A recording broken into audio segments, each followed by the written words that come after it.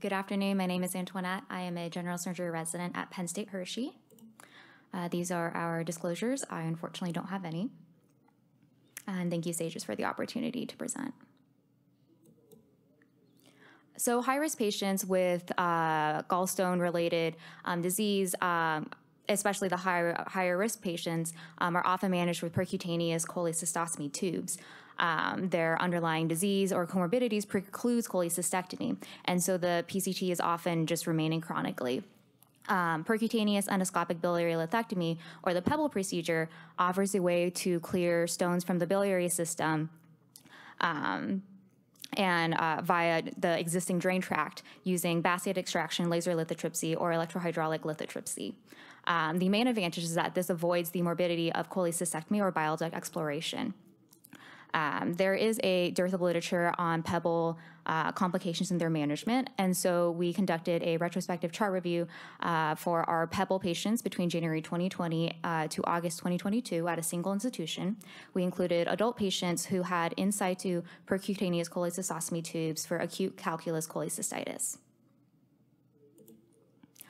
We included 28 patients with a total of 53 PEBLs.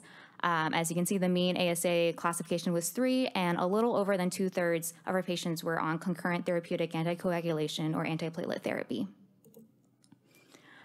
There was a mean number of 1.8 PEBLs per patient. We utilized basket extraction in all of our patients, and a handful required laser lithotripsy or electrohydraulic lithotripsy. We had a complete stone clearance rate of 70%, and during our mean follow-up duration of about 2 months, we had a complication rate of 9%. So this was 2 intra-op complications and 3 post-operative complications. The first intraoperative complication was gallbladder rupture on scalp cholangiogram. So as we were shooting it, the image on the left, as you can see, there's contrast filling the pocket under the liver, but there is no contrast going into biliary tree. Then at around 30 cc's of contrast, contrast was seen flowing around the tube and filling up that right upper quadrant space. This is likely due to a complete closure of these, or obstruction of the cystic duct, and likely gallbladder rupture that was contained in the right upper quadrant. So we aborted the PEBL, and she ultimately received an open cholecystectomy. The second complication was persistent bleeding from the percutaneous cholecystostomy tube after scalp cholangiogram. So just the process of shooting that cholangiogram caused bleeding to be seen from the percutaneous cholecystostomy tube. The gentleman was actively coagulated on rivaroxaban. We aborted the PEBL, he was discharged, but over the span of about 2 weeks, he had some blood clots like in his drain and in his tubing. He underwent drain upsizing, that didn't fix it. And so he ultimately underwent cystic artery embolization about 2 weeks after this first PEBL. There are no plans to definitively manage his cholelithiasis or remove the tube. We also had 3 postoperative complications. The first patient had cholangitis that was treated with antibiotics, and he was discharged. The second complication was pancreatitis due to drain obstruction, and that required drain repositioning under fluoroscopy. And our last patient had cellulitis at the drain site about 10 days after PEBL. For the first 2 patients, there was no evidence of free air or free fluid to indicate gallbladder rupture.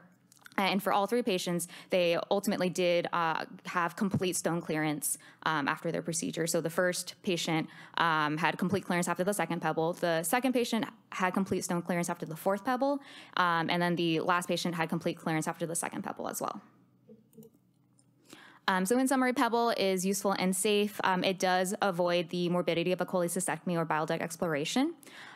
We caution that PEBL should be approached as a staged procedure. So in our cohort, patients received an average of 1.9 procedures. Complications are not uncommon. Our cohort had a rate of 9%, but the majority can be managed without urgent surgical intervention. I would say the main limitation to our study is that there is a high barrier of entry for the PEBL procedure. You need surgeons who are trained in advanced surgical endoscopy, as well as have the necessary equipment and staff to do these procedures. Thank you.